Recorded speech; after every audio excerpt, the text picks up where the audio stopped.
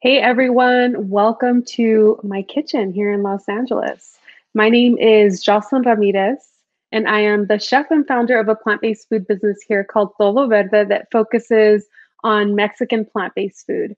And I'll give you a little brief intro about who I am and why I'm doing it before we dive into the ingredients that we're going to be talking about today. First of all, I want to give a special shout out and thank you to Lexus for making this class possible.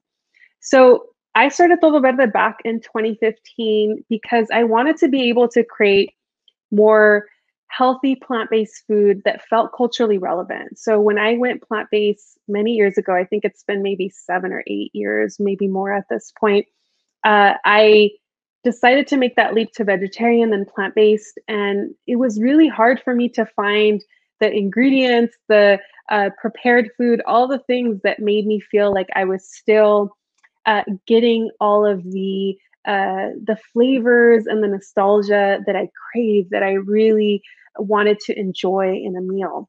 And so I began to really go through several different ingredients, going to different types of grocery stores and figuring out how to put things together that could recreate those flavors. So that is how I began Todo Verde and have now evolved to, do tons of catering across the city. I also published a cookbook called La Vida Verde that came out last April, and it has 60 plant-based recipes. You can definitely check that out on our website at todoverde.org. But I want to get into all these ingredients, and essentially what I did is I took everything out of my cupboards. I mean, not everything, but definitely a lot of things are out here, and I'm going to try to cover in as much detail, but hopefully not to overwhelm you. I'll try to go slow and steady, and we'll answer your questions along the way. So I definitely encourage all of you to take notes, to enter your questions into the chat, and I'm happy to answer those questions after we go through each category. And I do have sort of categories or buckets as I'm thinking about them. We'll talk about meat alternatives. We'll talk about nuts and seeds, of course, grains and flours, as well as legumes. And then we'll get into some flavor enhancers, or as many of us know it, umami flavors, what can really make those bold flavors come out of your dishes. We'll talk a little bit about sweeteners, and then some other random things that you maybe have heard of, but you're like, I'm not really quite sure how to use that or what that is, like probiotics or agar. We'll talk about those things. Greens, which are essential to any diet, whether you're plant-based or whatever you're trying at the moment, definitely including more greens, and a few supplements that, as folks who are plant-based, should integrate a little bit more into their everyday lifestyle. So again, I'll go in category by category. I'll try to cover as much info as I can, and you can definitely enter your questions into the chat box. I'll give a moment to check on any questions after I cover any particular category, and then we'll move on to the next category. So again, just take those notes down, and if even after this class you have any questions, you can always reach out to me, which I'll share more about after this class is complete. So let's get into the first category, which is our meat alternatives, which I think is the biggest one. I think meats and cheeses tend to be the thing that many people find is hard for them to let go. And this is a perfect time to talk about this because we just finished January, the first month of the year. I think a lot of people start January perhaps trying to be vegetarian, plant-based, vegan. And now that we're in February, are people going back to their previous lifestyle and the way that they ate? Or are they looking for ways to continue to integrate meat alternatives or whatever it may be into their everyday life? And even in that 1 month that I know many people were exploring plant-based, I know that you're kind of cooking the same thing over and over again, which is definitely what I encourage at first, for people to try to cook the meals that you already know how to cook, whether you made them with meat or dairy or whatever it was. Try to see if you can find an easy alternative to recreate that same exact meal using a few different ingredients. You just swap a few things out, but still use the same techniques mostly, and the same bold flavor that you would use for your favorite dishes. And then hopefully you're able to easily kind of gradually, I would say, easier way into more of these easy at-home plant-based dishes. So let's get into that first option. And I see somebody in here already talking about jackfruit. Yes, absolutely. If you have my book, and if you've ever eaten my food, todo verde, I definitely use quite a bit of jackfruit. And the question I get is why? Why jackfruit? And it's mostly two reasons. The first reason being that jackfruit has a really, really nice texture that feels very much like meat. It shreds just like a meat. It almost feels like a pulled chicken, pulled pork kind of dish, and you can really flavor it in any way. So, which is the second reason. It takes on any flavor that you give it. Now, what's really important whenever you're picking up jackfruit is to make sure that you're getting young green jackfruit. So you don't want to get the sweet ripened jackfruit. You don't want to pick up a fresh jackfruit typically found at health food stores or Asian markets, because by the time they're cut in wherever they're at, usually in an Asian country and imported here to the US, they've already developed some sugars, they've already ripened slightly, and so they won't serve the same purpose. They won't have the same texture or flavor profile that you would need for a savory dish. So you definitely want to stick to a young green jackfruit. Now this isn't a brine, and what I like to do is just give it a good rinse, squeeze it, and then break it down with a knife a little bit to just separate. There's some seeds and some cores, and all of it's edible. Do not throw any of it away. And then season it really nicely, cook it in a little bit of oil. You are going to be set. You can add sauces to it once it's seared and kind of browned and slightly crispy. It's a really great alternative. And I think for folks in my community, I grew up in Southeast Los Angeles, which is known as a food desert. And a lot of people there tend to really rely on meat, and so this seems like an easy transfer for people to be able to make. It's a really easy ingredient to work with as well. And it's pretty low on the processing spectrum in that it's a fruit. It was cut up before it ripened, and they put it in a brine to just stop it from ripening. And there it is. So this is why I really love jackfruit. It doesn't have a lot of protein. It's not a one-for-one to replace your chicken or whatever meat product you have out there. So you still want to include your greens, your legumes, your whole grains, nuts, seeds, all the things that are definitely going to still give you that nice balance of protein, which is the number one question that I get as a plant-based person. How do you get your protein? It's like, with all the other things that have so much protein in them. So young green jackfruit is the first one. And then, of course, I am a huge lover of mushrooms. I always have mushrooms on hand. My favorites are definitely oyster mushrooms and shiitakes. These I find are my go-tos because I really love oyster mushrooms and the fact that you can really shred them. You can use your hands to just shred the mushroom and cook them in some oil at a high temperature, season them in any which way, and they really take on that flavor. And you can also get a little bit of crispiness out of them, which is really nice. And then shiitakes, I really love to use in a lot of soups. I also use shiitakes to make a bacon out of them because they have this really nice kind of texture that feels a little bit fatty once they're cooked. And they're a little bit spongy, I would say. And so I really like to thin slice these, flavor them up, make them taste like bacon. You can use them for a whole lot of different dishes. So those mushrooms, you definitely want to integrate as much as you can.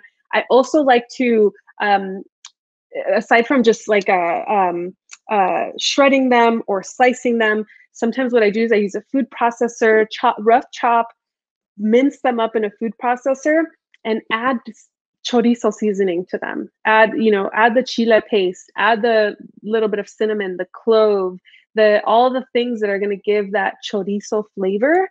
And it's going to be so wonderful with mushrooms because they have what I feel has like the most close to meat flavor that comes out of them. And so that is really, really a great ingredient to work with. You just have to know how to flavor it, right? Next up, we have tempeh. So if you have never worked with tempeh before, this one's actually open. And you're literally like going through my fridge right now, everybody. So my cupboards and my fridge. So some things are open, some things are not. But tempeh is this fermented, typically made out of soy, this fermented soy kind of brick, as you can see. And it's different than tofu. I mean, we've all seen tofu, right? We've probably all had tofu if we don't have a soy allergy. And I think that tempeh is another one that's really easy for people to integrate, that has more of a chewy texture than tofu does.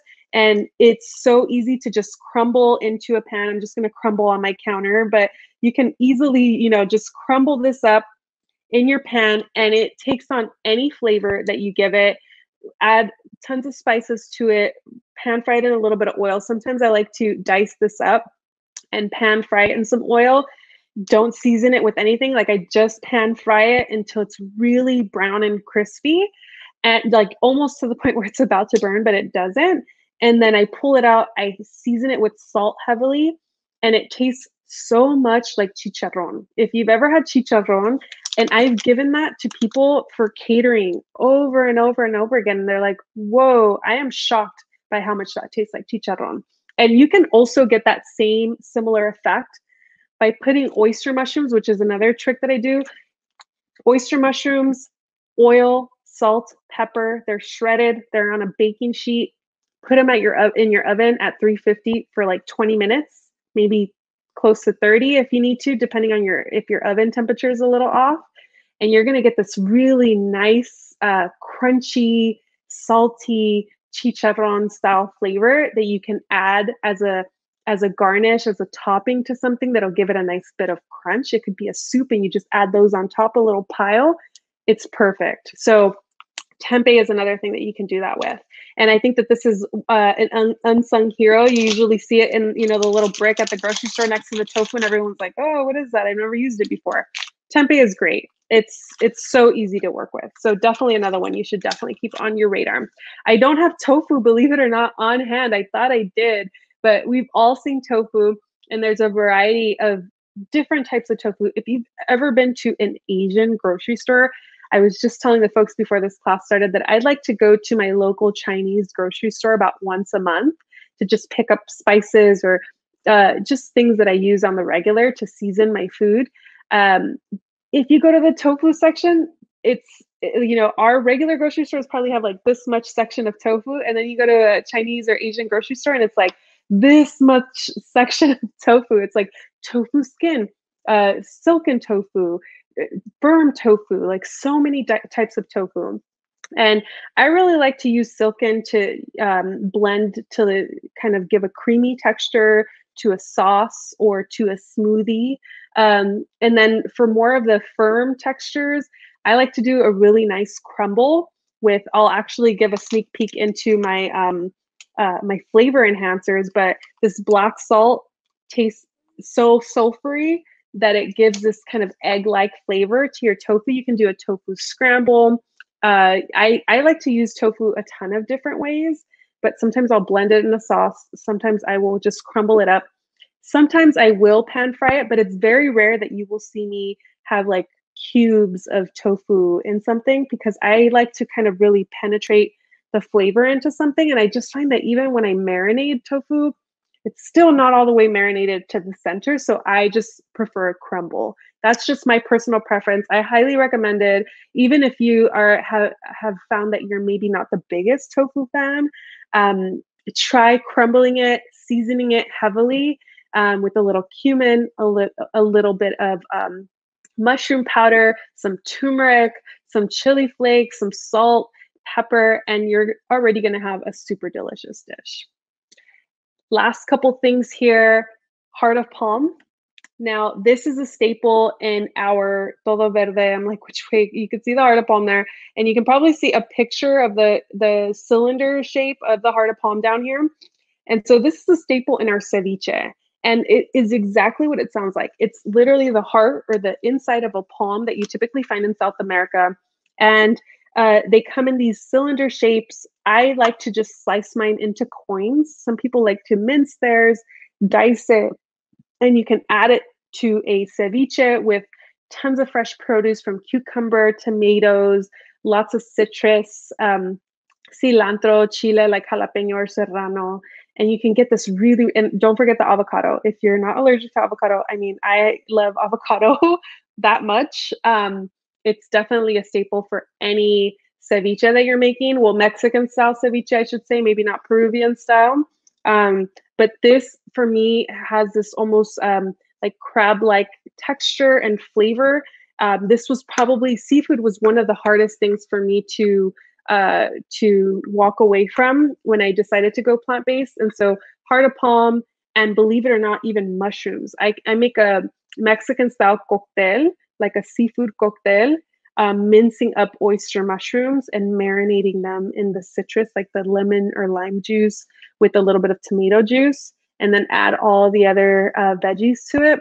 So, so delicious. I'm also going to talk about some of these processed meats. Seitan is included in this. So if you haven't really played around with seitan or made it at home, I think it's something that's becoming more and more familiar with people who are eating more plant-based. But essentially, it's made out of gluten. It's a vital wheat gluten, and it looks just like a flour. And instead of sometimes you can bake it. A lot of people boil it in food grade plastic to get a flavored loaf that you can slice like a meat. And so this was seitan that is sliced and hickory smoked, and I use it in sandwiches like I would a ham, and it is so good. It is so so good. You know, once you try this, it will definitely be a game changer. There are others out there, like for example, I was talking about the ceviche. Here's another one, right, that you can use for a ceviche. It's a plant-based tuna that uses mostly soy, but there are other things like pea protein and so on and so forth. And this freakishly tastes a lot like tuna. The flavor is there. If you don't have this, you can absolutely use something like for example, like a TVP, textured soy protein, or here at the Mexican grocery store, it's just soya texturada. And you can see here these little dry pieces of soy that, when rehydrated, end up having this very meat-like texture. I use these to make carne asada, but you can also flavor these to be more of like your sort of like your tuna here. We can add citrus. In this case, if I were making a tuna from this, I would also add kelp. I would add some seaweed, like whatever seaweed I have on hand, in the marinating process to help kind of absorb some of that sea flavor that obviously tuna or most seafood have. So there's lots out there in the market that you can check out that are already trying to recreate our things that we miss, right? Like the tunas and things like that. So you can pick them up, or you can explore with some of these more raw ingredients, like the jackfruit, the heart of palm, the textured soy. And these are like the things that we use with todo verde, but at home I do play around. Like this I wouldn't use for work, but at home every once in a while, it's like, okay, that's fun. It kind of switches it up slightly. And the last couple things that I'll just mention for this section, although they're technically not like well, these are kind of meat alternatives. Let me bring them to the forefront here. So I have here, this is a thick soy sheet. This is essentially a sheet that forms on the top of when someone may be making like soy milk or something like that. And this sheet can also be flavored. You can add liquid smoke to it and other seasoning to make it taste similar to a ham. You can make it taste like a bacon. You can pop it in the oven, have it sizzle a little bit and get nice and seared. So you can really transform something like this, because essentially, you know, the things that we love are flavored with the techniques that we use, like smoking, like using ingredients like chiles and so on and so forth, and spices. So one thing I always like to remind folks of is you like that meat thing because it's flavored with plants. You like that, that smoked whatever because it's flavored with the plant that is smoking and giving it that flavor. You love the chile flavored blah blah blah because it's flavored with plants with all the chiles and the spices. Use those same plants to flavor other things and see how far you can develop those flavors. And shockingly, a lot of times it's really good. And I've fooled people when we've done catering who actually think that they are eating meat, which is like, okay, you're a meat eater. I was able to make you believe, even though I wasn't trying to. I say I'm plant-based all the time, but they thought they were eating meat, and that for me is a game changer. That it could actually, transform the way people think about food. Another one that's kind of similar to the textured soy, because this is also soy based, which is a bean curd. And again, it's similar to this sheet, but then has been put into a roll, which would easily rehydrate and take on any flavor that you give it. So this you see a lot in Asian cooking, and you can definitely transform this to be anything that you want it to be flavor wise. They're essentially blank canvases. Another one that I like to have on hand is rice paper wrapping. You usually see these for your spring rolls or for, typically spring rolls, right? You can also flavor these and cook them in the oven. I've done a variety of different things with these, and they end up being like nice and crispy. You can double them up so they're not as crispy and a little bit more softer on the texture, and will also take on an amazing flavor. I've seen another business make bacon out of this for sandwiches, and I was blown away by it. So, of course, I can't not talk about cheeses. I'm pretty sure somebody in here is like, "Where's my cheese? Where's my cheese?" And I know that that wasn't a category, but I'm gonna just pop in here with the cheeses. I mean, plant-based cheeses out on the market today are a game changer. I think that when I first went plant-based about 8 or so years ago, these products were not on the shelves back then, and thankfully I wasn't as big of a cheese fan back then as I know many people are. So I was able to get by okay. But nowadays, you can find everything that's like thin sliced cheese to shredded cheese, so on and so forth. You can find it. And it's just a matter of you going out there, and every time you hit the grocery store, you pick one up and you try it and you're like, wow, this is amazing. Sometimes it's not always the case. And that's the way you learn which products you like and you don't like. So it's a matter of trial and error, giving things to your neighbors, or like seeing, okay, this cheese is not that great in this dish, but can I use it in this other dish? I find that the plant-based cheeses that I wasn't particularly fond of, if I use it on something that's like pretty spicy, the chile with the cheese tends to kind of like mellow out whatever I don't like. That's just a trick I have for not throwing things away because I don't love food waste. I hope no one does. So if that is the case where you're like, oh, I didn't really like that particular brand, can you put it in something that's going to have another element that's going to kind of overpower the flavor of that cheese, to make it more pleasant for you. So that's just a tip if you don't like it, but I'm telling you that there are really great brands out there that you will be blown away by. And again, I have shared these cheeses with friends and family, and they're like, whoa, this is actually really, really delicious. Now, for me, I enjoy making my own cheese, and I'll talk about some of the ingredients that I use to make those cheeses. But I know not everybody's like out the gate, like, let me make some cheese. You might want to buy it and then explore later on down the line how you might make it. So that is the first category of meat alternatives, with a little side note about cheeses. So let me check the comments and the notes here, or the questions. And of course, feel free to keep adding anything else that comes up along the way. Yes, Kelly, I will be talking about dried mushrooms. One of my favorite things in the kitchen. Seriously, dried mushrooms. We'll get into that in just a moment.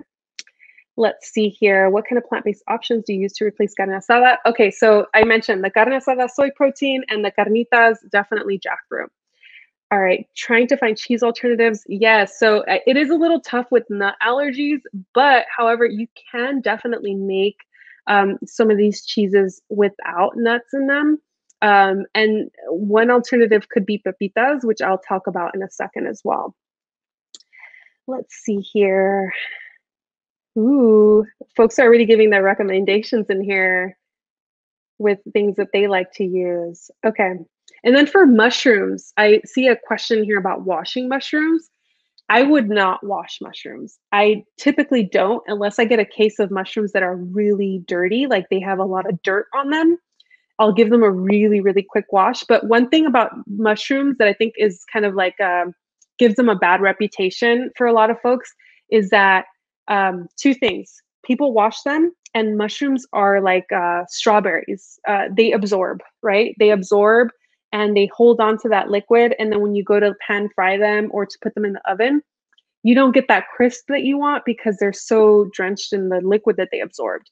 So instead, get a damp towel or a good sturdy paper towel and give them a good wipe down, especially if they look kind of dirty. You want to give them a good wipe down, but you don't want to wash them unless absolutely necessary.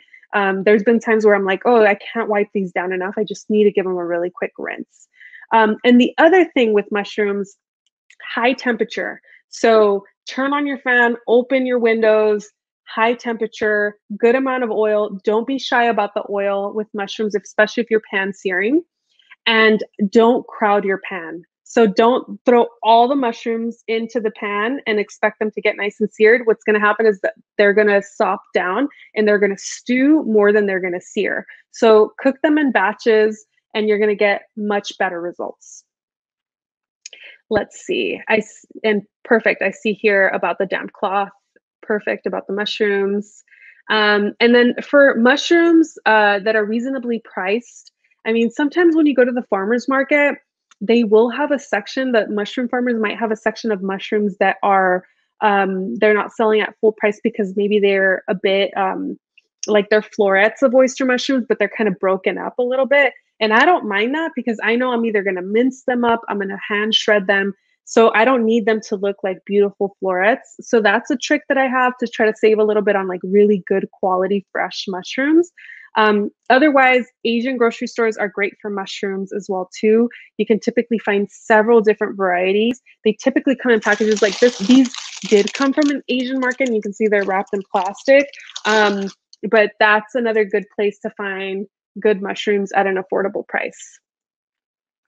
Yeah, I'm loving all the mushroom questions here. People are like, wow, okay, I love mushrooms now. And if you don't love mushrooms, it's okay. I have friends who don't love mushrooms. I am obsessed with them, but you can still get by with a ton of other things like the jackfruit or like the soy products or the processed meats.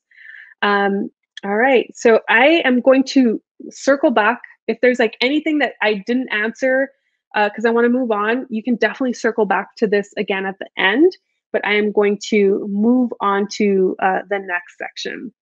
And I see here our burgers fall apart. What's a good binder for veggie patties? If you're making your own homemade veggie patties, you could use a black bean paste, like a rough black bean paste, and that will help definitely as a binder. If you're okay with using something like a breadcrumb, you could do something like that, just very light on it, like a panko breadcrumb will help become a binder as well too. But yeah, think about things that are dry or things that are kind of like the beans are gonna kind of help mold it a little bit, and that helps. And again, be gentle with it. I know when people cook things, they want to flip it over again. Leave it, let it cook for a good amount of time, check it to see if it's searing, and then flip it over and leave it. So don't go back and forth too much with whatever it is that you're searing. So thinking about time here, let's go into the next things. I know that those were the biggest ones, and trust me, I'll come back to questions towards the end. So I'm going to kind of breeze a little bit through these nuts and seeds, but the main things that I want to talk to you about are the ones that I use the most. And those are, it's like all of them. You're like, Jocelyn, all of them? You're bringing all of them forward. Okay, so the thing that I use the most is cashews. So I like to buy whole cashew pieces. So just raw cashew pieces, sorry, not whole. Raw cashew pieces, because this is going to become a cheese, a crema, a cheesecake. It's going to get blended. It's going to get soaked. No one's going to know if this was a whole beautiful fancy cashew or a piece. Just make sure they're raw versus toasted because I want to mask the flavor of cashews. And really, what these serve as is a texture, a really smooth, creamy texture. Um, I'm not a huge fan of eating raw cash or eating cashews, period, whether they're toasted or not. I'm not even a big fan of cashew milk, believe it or not. But cashews behind the scenes, using their texture all up in the recipe, I'm down with that. So I really love cashews. They're a big source of a lot of the recipes that we have with Tolo Verde. So cashews for cheeses, cashews for cremas. And then for a cheese like a queso fresco, I also use almonds. And so sometimes I'll use the almond slivers because they are already peeled, as you can see there. Sometimes I'll use whole almonds, and after soaking them, I will peel them individually, which is kind of a pain, but totally still okay. And so with any of these nuts, like the cashews or the almonds, you would soak them. And if you don't have a high power blender at home, then you can definitely soak them overnight. Give them at least a couple hours to soak. And if the water is hot or really warm, that will also help the rehydration process to happen. And what that does is it just helps you to be able to blend them until smooth and creamy and not having little bits of cashews or almonds in whatever mixture you're creating, whether it's a sauce or you can also use these to make your own milks if you wanted to. Because believe it or not, the milks that you find at the grocery store, the prepackaged ones, it's like a tiny little bit of almonds and then a bunch of other stuff, usually water. And so you can make your own plant-based milks. Just get a nut milk bag so that you can strain the mixture properly and you don't have any bits in your milk. You can do this with oats. You can do it with a ton of different things. So those are really, really my favorites. And then I have a couple others here. Walnuts. You find them everywhere, right? Walnuts all the time. And they typically don't get a lot of love. Now, if you use a food processor and you blitz these until they become sort of like a ground meat texture, add some rehydrated sun-dried tomatoes, add some, you could add chipotle en adobo, you could add lots of different flavors to it to give it this sort of like ground meat. Like this could be your burger as well too, if you get enough moisture in there. And it has very much like a ground meat texture to it. And once it cooks, it gets a little soft. Just make sure that you blitz it enough so that it's not a fine powder that you're looking for, but you don't want big chunks that feel crunchy afterwards. You want to get just in between so that it looks like a ground meat and that when you bite into it, you don't bite into pieces of walnuts, so to speak, that it feels a little bit more soft when you chew into it. I also love using pepitas, different than if you buy pumpkin seeds. Pumpkin seeds sometimes have the hull on them, and pepitas have already been hulled. So when you buy them at the store, they might be raw pepitas that are just a pretty vibrant green. And I always have dried toasted ones on hand. So I'll just grab some of these, I'll dry toast them in just a dry skillet or you can do it in the oven until they kind of puff up, they become slightly brown. They have this beautiful flavor that emerges. And you can use that to make everything from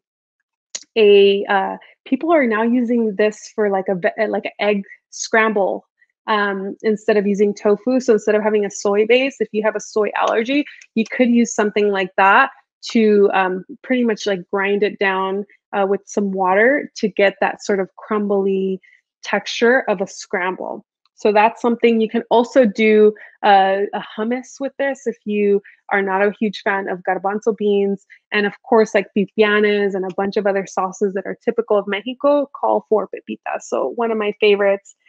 The other thing here is sunflower seeds. It's more than just your baseball game treat. So sunflower seeds. If you are a fan of cloudy broths, so if you love caldos, if you love ramen, if you love soups that have this nice depth of flavor, blend a little bit, like it doesn't have to be a lot, maybe a quarter cup, a half a cup, depending on how much soup you're making, of these toasted, it's not sesame seeds, these are toasted sunflower seeds with your vegetable broth and until it's nice and smooth. You can also strain it through a nut milk bag to catch any little bits. And you're gonna have this like beautiful, rich, cloudy broth that is perfect for a ramen.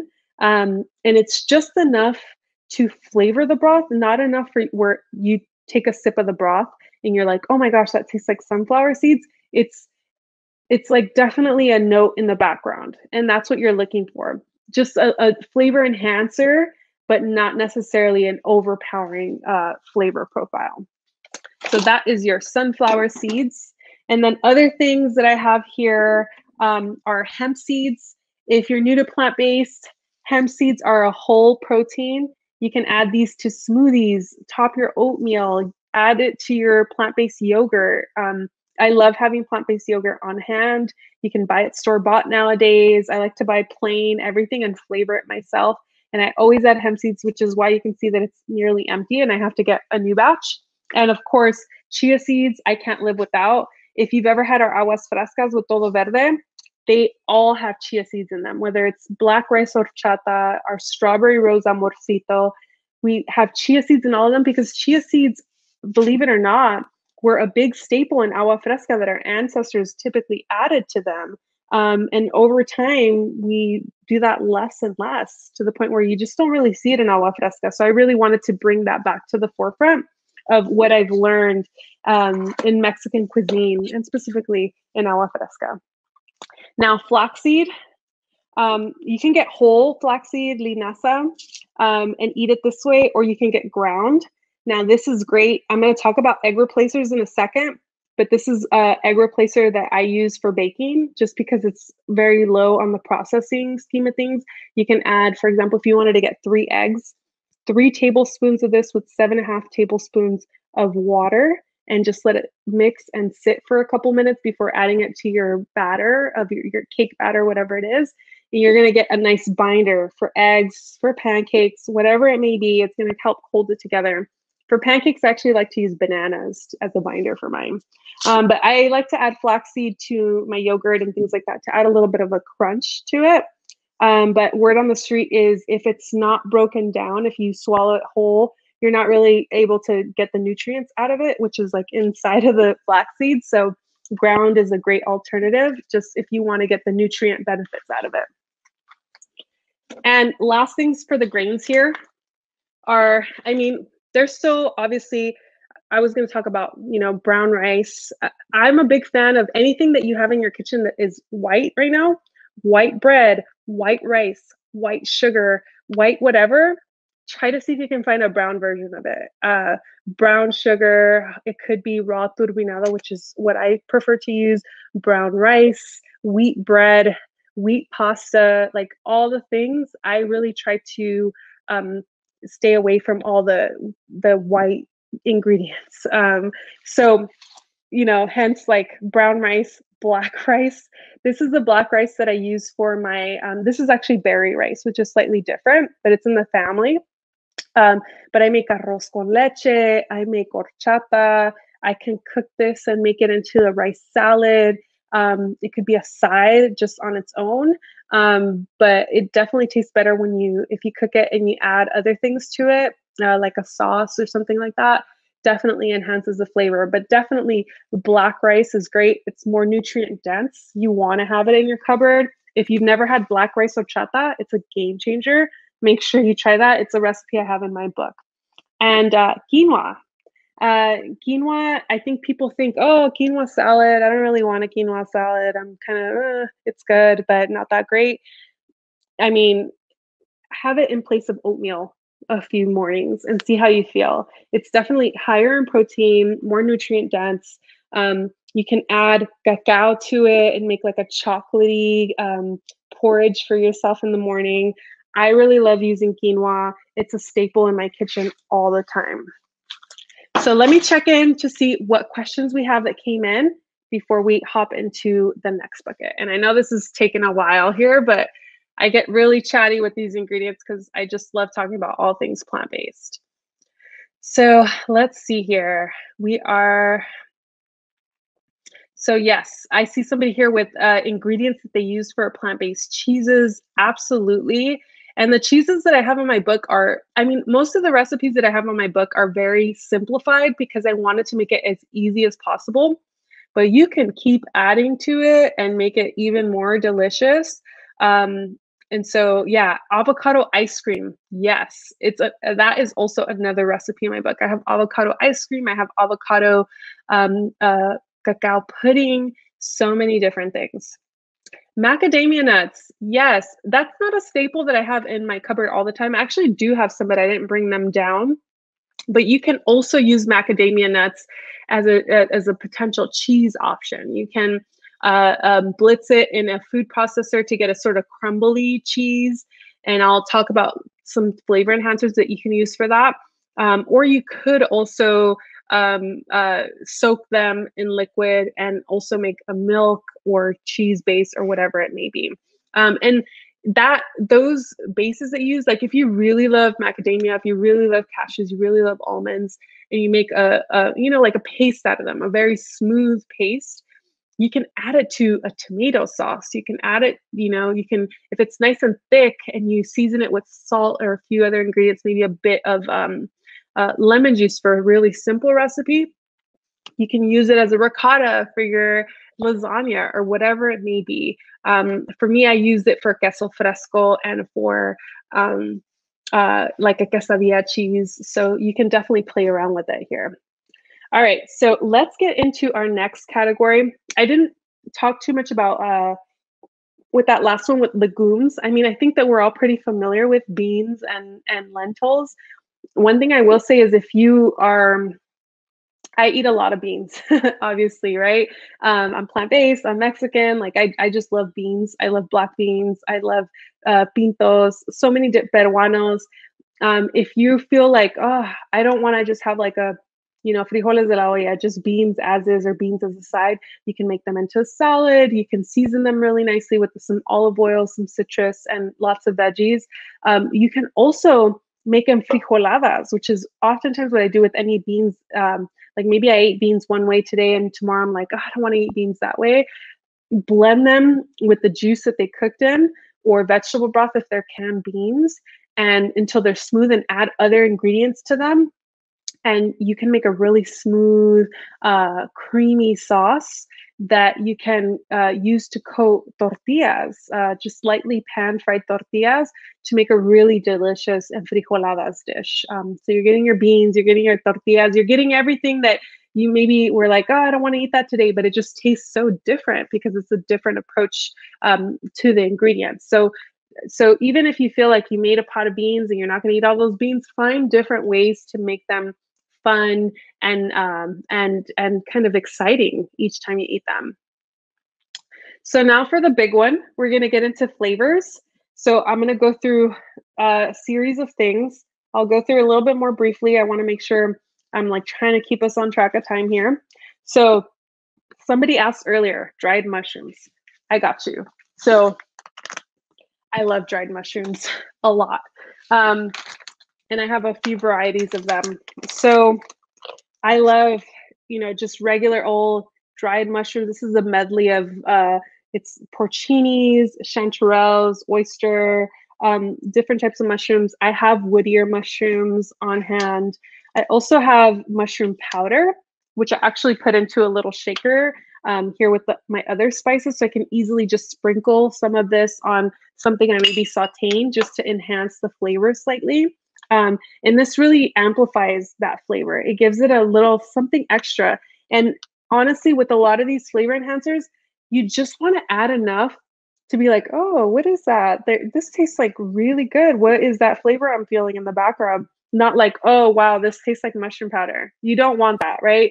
So it's just enough to bring out those bold flavors, not enough to overpower. So there's a fine line you're walking when you're using these flavor enhancers. But definitely broths, when I'm doing beans, like cooking frijoles de la olla, I use an Instapot, and I just add dried mushrooms, avocado leaves, bay leaves. I sprinkle this on a bunch of stuff. I use these snow mushrooms, which you can pick up at your local Asian grocery store. to make menudo. So these rehydrated look a lot like the stomach lining that is typically used in menudo dishes. So I love snow mushrooms. And I also have, here it is, mushroom paste. So I have a little bit of mushroom everything. So I like to use this mushroom paste also for sauteing or for soups, or anything where I just feel like it just needs a little bit of a flavor enhancer. And it's essentially just smoked mushrooms that have been blended to a paste. And I just add a little teaspoon or something into whatever it is that I'm cooking. I also like to use a bouillon base. If I am using, if I'm making a soup and I'm using water and I don't add vegetable broth, I can use this bouillon paste to just amplify the flavor. And in fact, I've actually used this to add a little bit to oyster mushrooms that I'm sauteing towards the end. One thing I didn't mention with when you're sauteing mushrooms or you're crisping them, pan searing them, add the salt at the end. So I tend to not salt until it's closer to the end time of cooking, just because that salt kind of brings out that liquid that the mushrooms naturally have. So I like to focus on like, let's just try to crisp these up slightly. And then at the end, I'll hit it with a good amount of salt. Sometimes I'll hit it with like a little bit of chicken, not real chicken, based bouillon or something like that, just to enhance flavor, but not at the beginning, because then I'm going to get a sort of like soupy, soppy mushroom mixture. So love to use those. And then another big one is nutritional yeast. So this flaky powder, I use it for a lot of cheeses, and it has this sort of like funky, cheesy smell to it. When I make nacho cheese, this is a main ingredient. When I make my quesadilla cheese, this is not a main ingredient, but it's definitely there as a back note. And in fact, I just made cheesecake the other day, and I was like, I haven't ever added this to my cheesecake, but I wonder, and I did it, and it was bomb. So it was really good. So, you know, because I was like, this is what I use for savory dishes. I wouldn't use it for sweet, but it translated really well.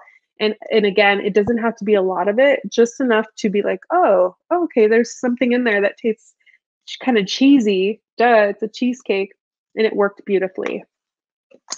Let's see here, apple cider vinegar. I mean, we all have vinegar at home. This I use in like my chorizos and sauteing and stuff like that.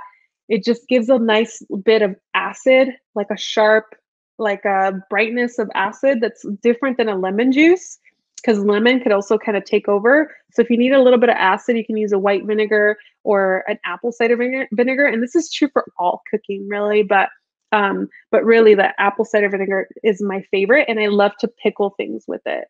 And I like to use half and half apple cider to white vinegar when I'm pickling, just because the apple cider does have a little bit of a more of a flavor to it than white vinegar. But I just absolutely love it. Liquid aminos, easy replacement here for your soy sauce. And liquid aminos is going to be one of those things that's also an umami flavor. It has like a savory, salty, punch to it. And I add it to dishes, Mexican dishes. And I add just enough to give a flavor enhancement, not enough where it starts to feel like it is an Asian dish, like it tastes like it has soy sauce. So again, it's like just bringing it to that point, but not going over where it's like, okay, this is totally not Mexican food anymore. So definitely using it as more of a flavor enhancer than a star ingredient.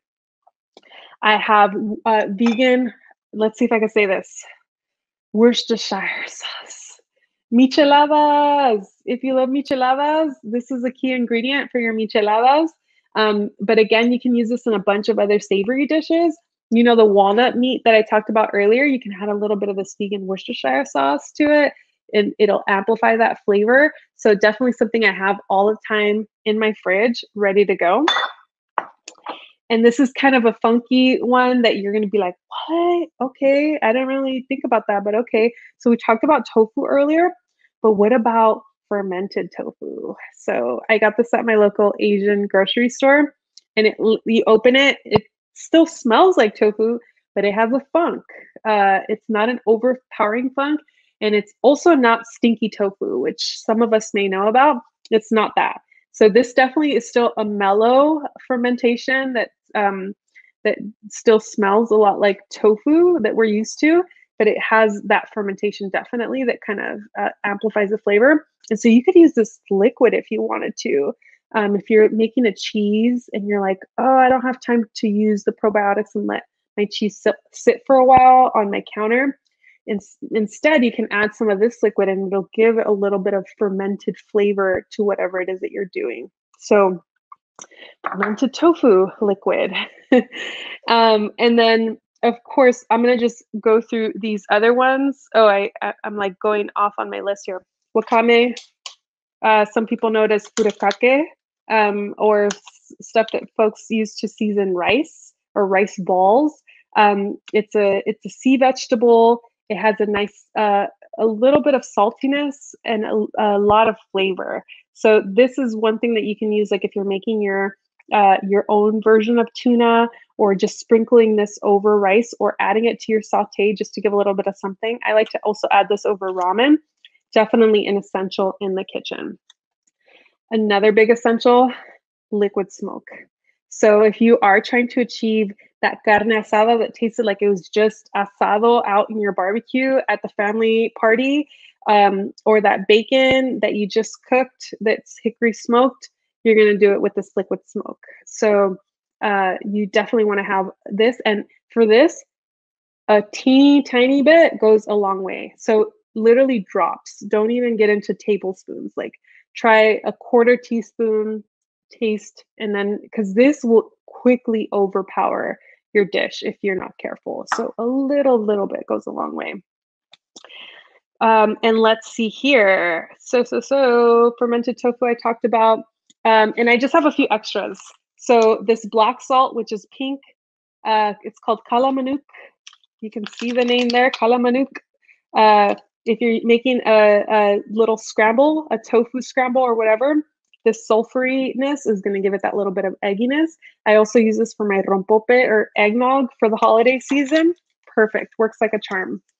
A few other extras, black garlic, much better than your average raw garlic. It's mellow, it's kind of sweet, and it adds a ton of flavor. Black garlic, make sure you have some all the time in your cupboard. And even if you're making a sauce that you blend up, or you want to chop this up and add it to something, it's going to make it so much better. I love to saute vegetables in plum vinegar. It adds a little bit of salty acid to them.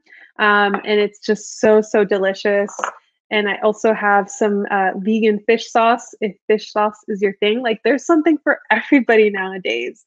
So, just tons of things that you can add to your cupboard. I have like fermented black beans that you can also add, as you blend ingredients up, or you can pulse these in a food processor to break them up and sprinkle them on something.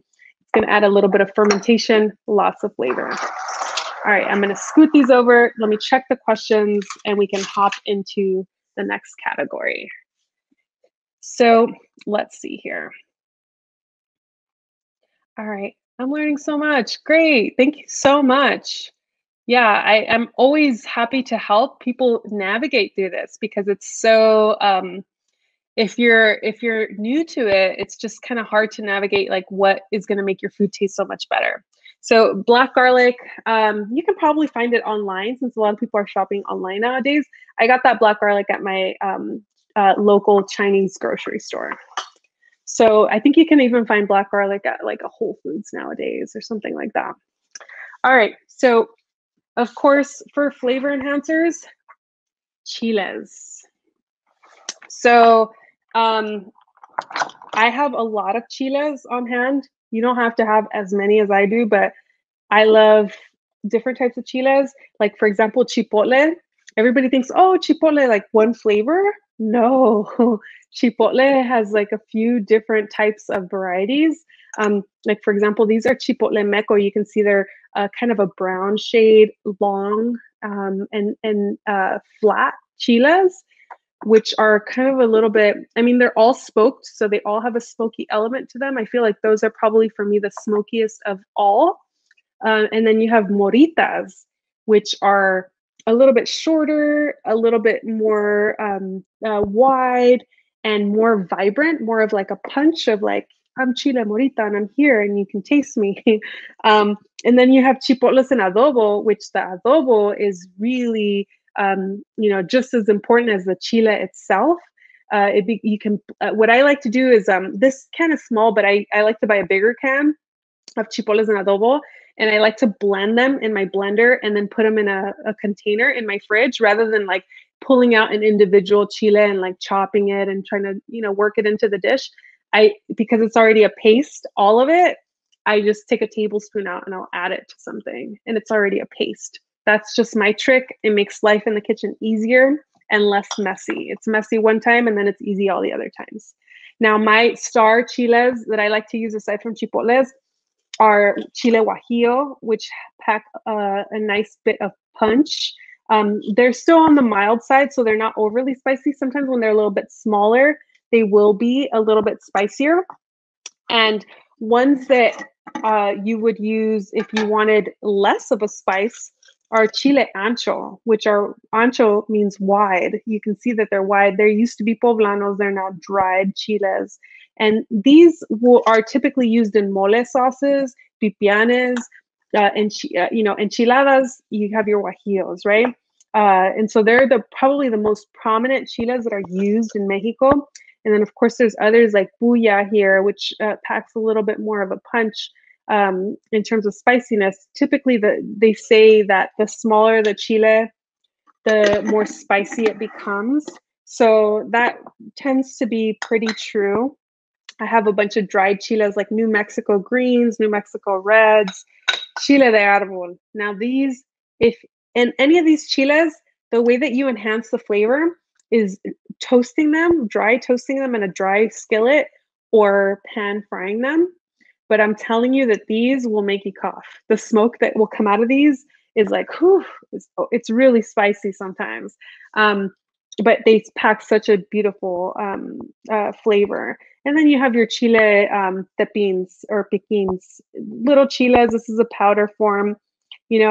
I love adding chiles to everything, that I can. And so you have to, make sure that you have a bunch of different varieties depending on what it is that you're making, whether it's enchiladas, mole, whether you're just using your chipotles to add to like roasted cauliflower or whatever it is, you can definitely take it in so many different directions.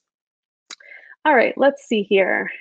And then spices, all the spices that you love. I love Mexican oregano, cumin. I use a lot of cumin in my cooking, a lot. Like it's maybe a little too much, but it's good. I also have red pepper flakes on hand all the time. And I keep it pretty simple, salt, pepper, and turmeric and things like that. But definitely have your spices on cue all the time. All right. So we're getting close to the end here, folks. So let me keep it going. I see some good comments here. An online source for chiles. I would recommend, there's a brand called Los Chileros that has really good quality things. I don't know if they sell chiles on native seeds, but that's a website to check out. But you can always reach out to me afterwards and I can definitely share more details. Also, if you go to our website, the Todo Verde website, I do list the online resources that we use for the book in my website or on my website. So you can always go there and check out what I'm referencing for these online vendors so you can easily order online. All right, so let's see here. And I didn't plug in the second computer and I'm on 2%. So I'm gonna grab that. Actually, let me just grab that timeout. One quick second.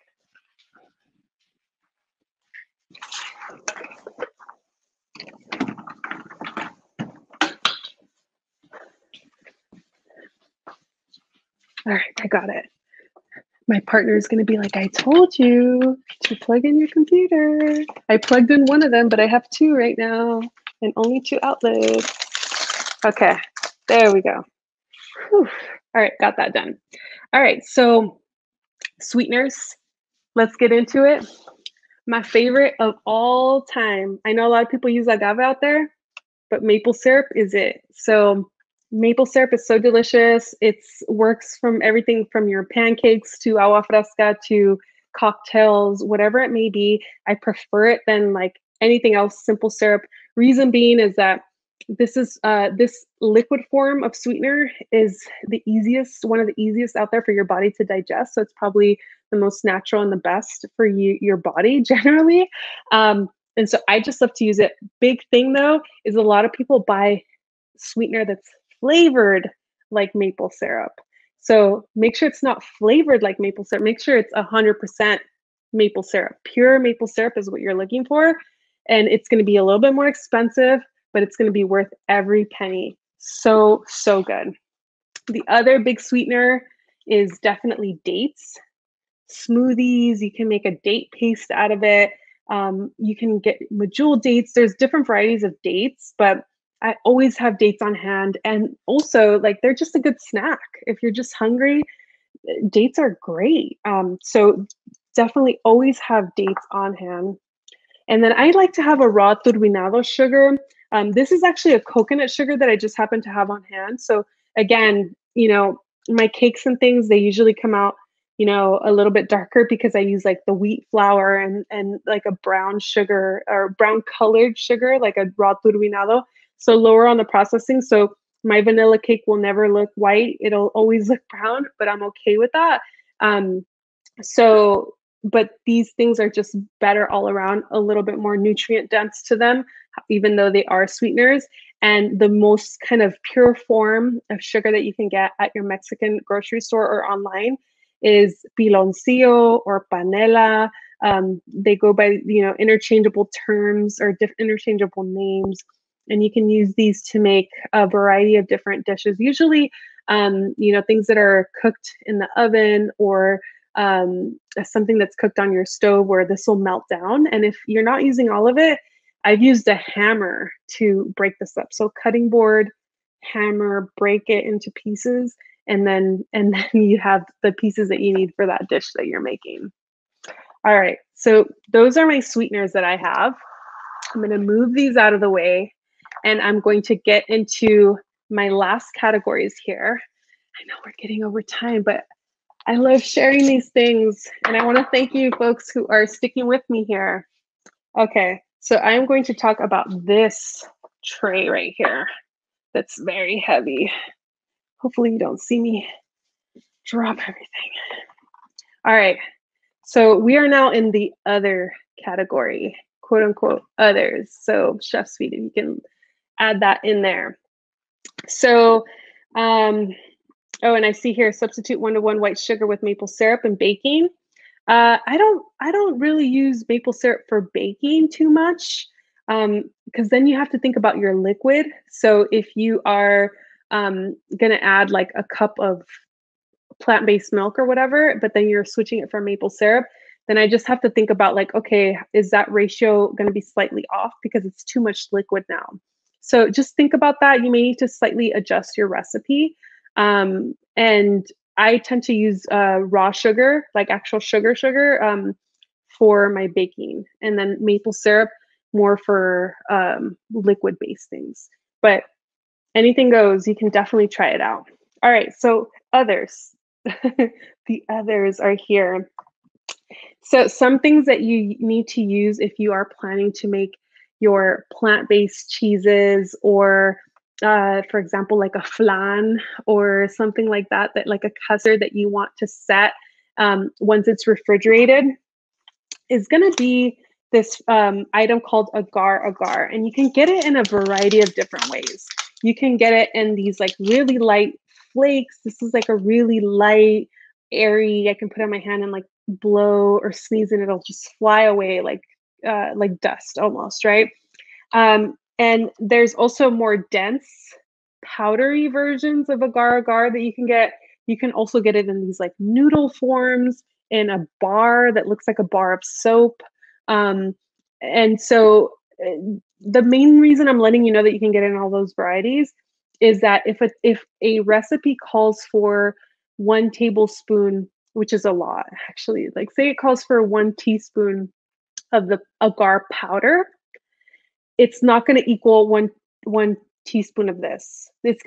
You're gonna need more of this because this is more dense. So, if you're using the bar, if you're using the noodles, it's gonna be slightly different. So whenever you're using agar, go by the grams, go by the weight versus the receptacle that you're using to measure it. And that will give you a more accurate reading of how much of whatever type of agar it is that you're using. And what this is gonna do is you usually have to apply heat. So like you'd add this to the liquid that you want to create like the gelatin out of. Sometimes it'll be water and then you mix it with other things. Sometimes it'll be a cream or whatever it is that you're making. And you heat it so that it melts this into it, just like a gelatin. And then you pop it in the fridge, let it set for a couple hours, and you have something that has completely set and is creamy. Another thing that I really like to use is egg replacers, and there's a variety of different types of egg replacers depending on what it is that you're doing. So I mentioned earlier the flaxseed, right? So you can do flaxseed with some water, and this is going to be great as a binder for baked goods. You can even use this technically as a binder for your burger patties, whoever had that question earlier, to help kind of bring it all together and keep it together. And that is kind of the most straightforward way that you would use that. But then there's other products out there that you can get. Like this egg replacer you would also use for like a baked good, or if you're trying to make some sort of a cake or anything that you want to bind, you could use it for that burger patty or whatever it is. And it has things like potato starch, tapioca flour, psyllium husk that are essentially just kind of helping to keep things together. So that you would use this for the same way that you would use the flaxseed. However, there are other things that you can use as an egg replacer, which are slightly different. Like an egg replacer like this one here would be like if you're trying to make an egg scramble. Now you're trying to eat an egg versus mix an egg as a binder for something else, which are what these other ones are for. Now this is like, I'm trying to eat a scrambled egg. I'm trying to eat a scrambled egg. So these are a little bit different. I haven't really played with, like this brand in a baked good or anything like that. I imagine that it might work, but I haven't done it yet. This I have used for my flan, and it works because it also has a flavor of egg. So these taste, they're trying to pass off as like the taste of an egg, whereas the other things that I mentioned would not work for the same purposes. Those are more like binder only, no egg flavor. So just note the difference of the different ways that you can use egg replacers, and they all advertise themselves as egg replacers, which is confusing. But once you start playing with them, you'll realize like, oh, okay, I can't use that for this because it serves a different purpose. All right, so that's egg replacers. Coconut milks, coconut creams. You better have some of these in your cupboards because what they do is they provide a good amount of fattiness. So if you're trying to make a a frosting or a flan, a coconut-based flan, or something that requires a good amount of fat, like an ice cream, these are great for that because they have a high fat content. And I prefer to use canned versus a carton because these are high fat content. So especially the cream, and what you would do is like you would add the can to your fridge and let it sit in the fridge overnight and get nice and chilled. And it's gonna, in the chilling process, separate the kind of more liquidy coconut milk or the coconut water from the fat. The fat will rise to the top. And then if you're using a recipe that calls for like heavy fat, you're gonna only scoop out the fat that's settled at the top and not the liquid at the bottom.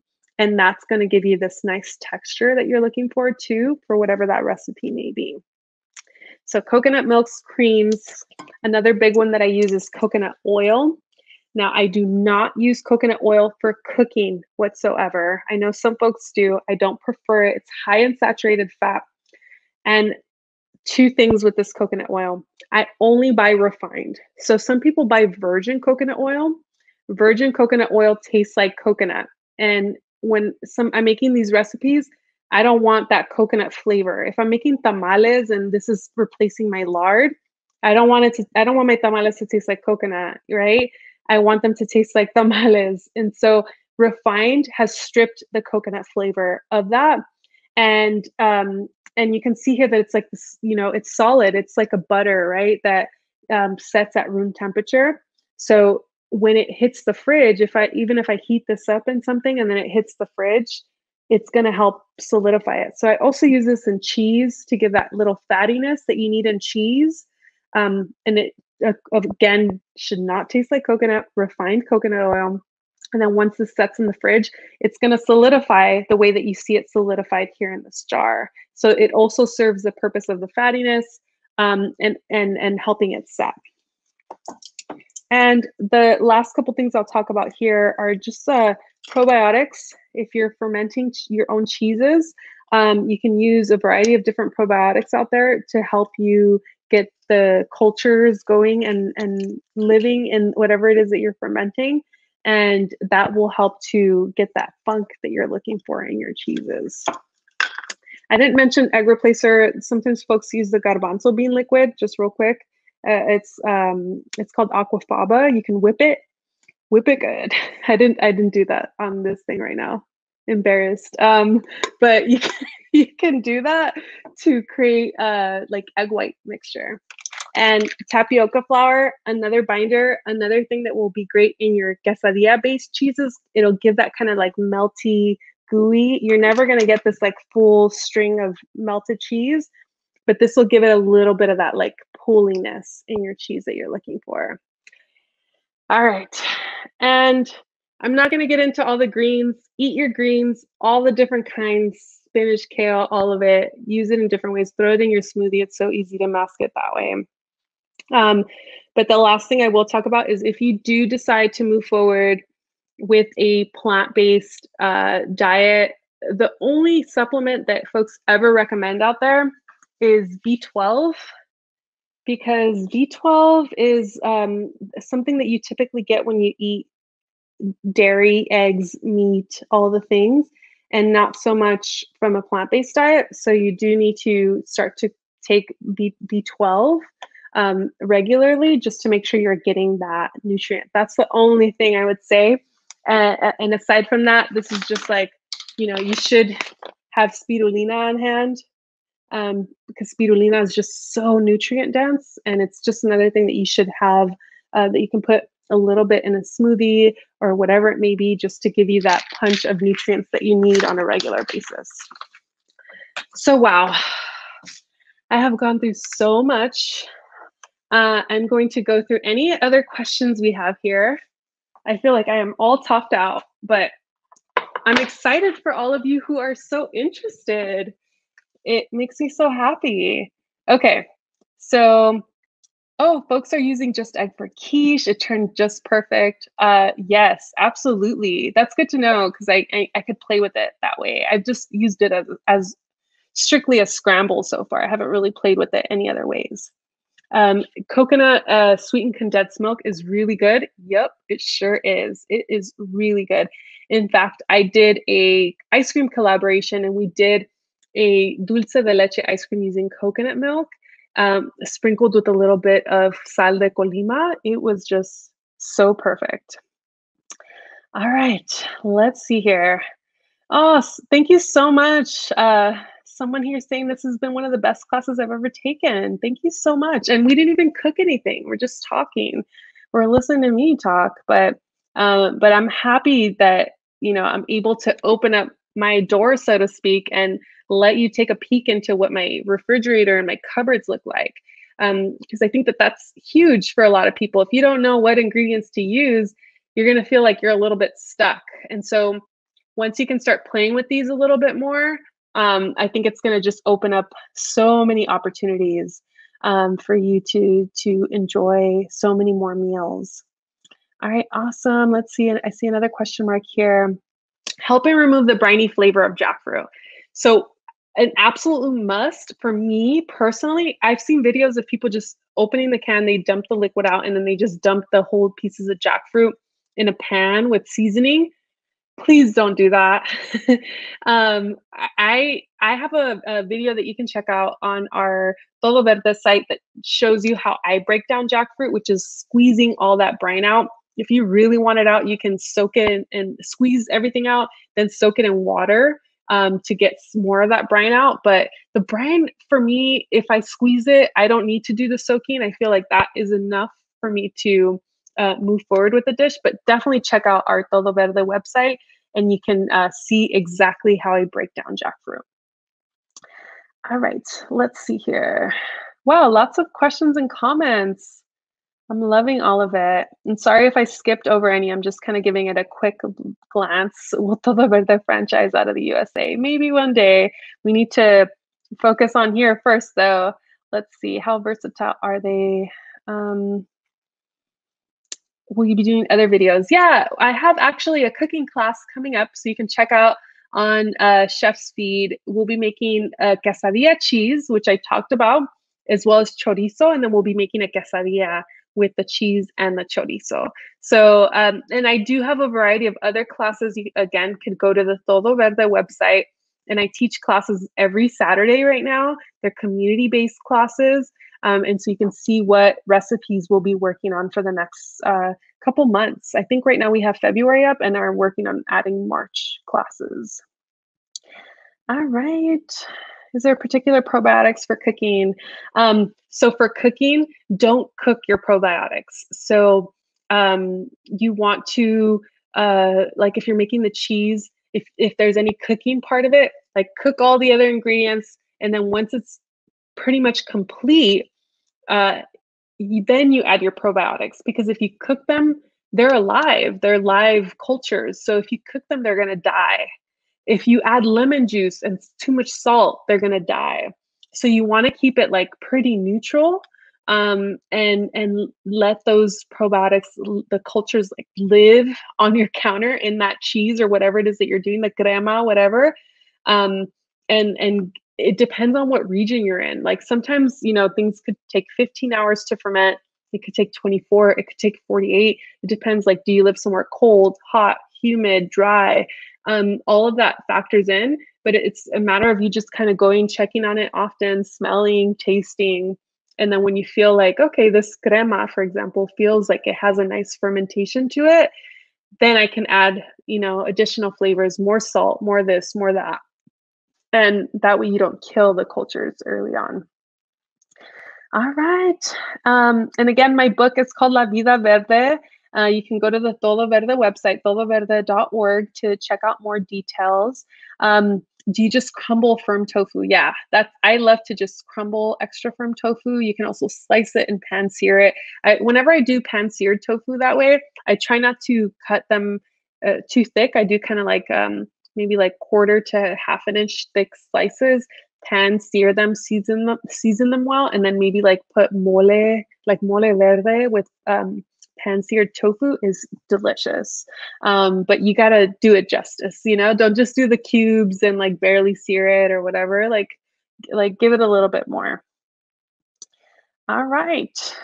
Thank you all so much. And Chefsfeed just dropped the link for the upcoming class in the comments here, so you can definitely check that out. Thank you all so much for, like I said, coming into my home, into my kitchen today. I want to be accessible to you, so you can always go to the website and email us. You can go to Todo Verde on Instagram, DM us, or my personal Instagram page, and I will try to get back to you as soon as possible. We've been getting a lot of DMs, which is great, and a lot of messages of people like at the store, like, what do I get, this or that? So I'm happy to help you navigate through that. I'm with you on this journey. I'm so glad that there's so many more of these products available to all of us. So hopefully we will reconnect in some other cooking class again soon. But thank you all so much for joining again. Thanks to Chef's Feed and Lexus for making this possible. Hope to see you all soon. Good luck on your plant-based journey. Bye, everyone.